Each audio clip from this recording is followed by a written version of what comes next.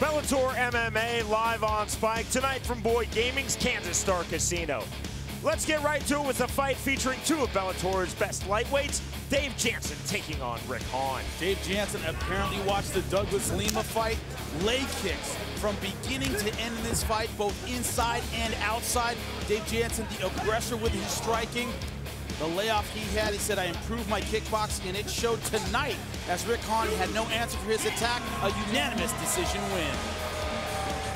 On then to the women's featherweight division, Annalisa Bucci taking on Marloes Coenen. Marloes Coenen aggressive at the start of this fight. Easy takedown against Annalisa Bucci. Working her takedown, her ground and pound. Annalisa Bucci on defense on the ground, even when she was on top, doing everything she could to stay in this fight, but never found her own offensive rhythm. At the beginning of round number 3, an awkward position with Marloes Coenen able to get the arm underneath the neck for the choke tap out in the start of round 3.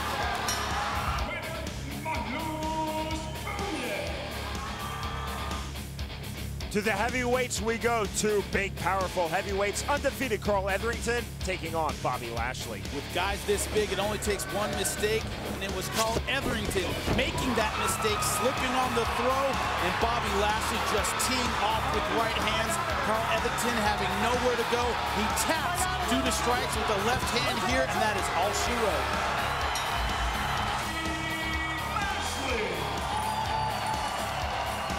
And finally tonight, our main event, the fight for Bellator's light heavyweight world title, Linton Vassell versus the champion, Emanuel Newton. Linton Vassell thought he had superiority on the ground with his submission game, and he showed that in the first 2 rounds all over the champ, Emanuel Newton. There were several times that it looked like the champ was going to tap and lose the belt on the ground. Beautiful job transitioning, taking the back. Great sweep from the bottom, almost finishing it here with this Kimura straight arm combination.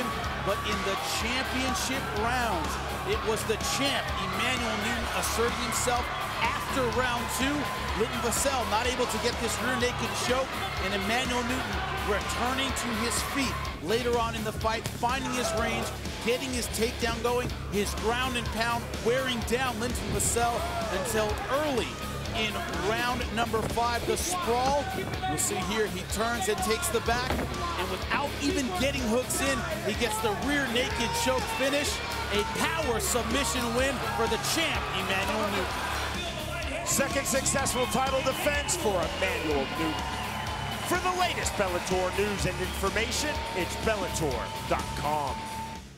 When a man questions your integrity, he's the most selfish sack of crap you've ever met. Belittles your family and fans. Poor Jenna. I don't know how she put up with you all those years.